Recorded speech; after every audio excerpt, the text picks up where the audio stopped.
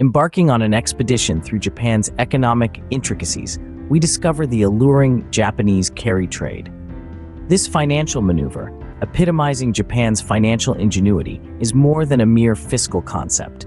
It's an experience that marries the country's economic acumen with its gastronomic excellence.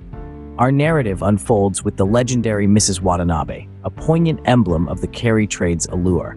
Like a master sushi chef, she sifts through the global markets, hunting for the most lucrative investment treasures. Engaging in the carry trade mirrors the craft of mochi preparation.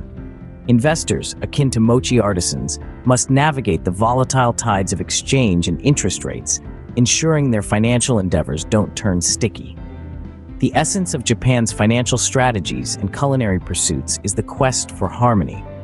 Akin to how a sushi savant achieves the ideal symphony of taste and texture, carry trade practitioners aim for the sweet spot between risk and return. However, the pursuit of balance can be precarious.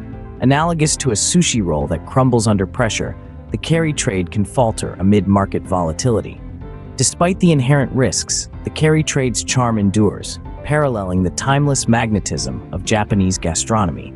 As you indulge in the velvety embrace of a mochi, or relish a masterfully assembled sushi piece, ponder the exquisite similarities between the worlds of Japanese culinary arts and finance.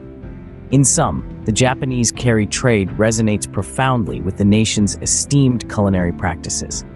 Each discipline calls for a well-calibrated mix of risk, expertise, and the pursuit of equilibrium. As we weave through the tapestry of global finance, let us draw from the profound lessons embedded in Japan's cultural legacy.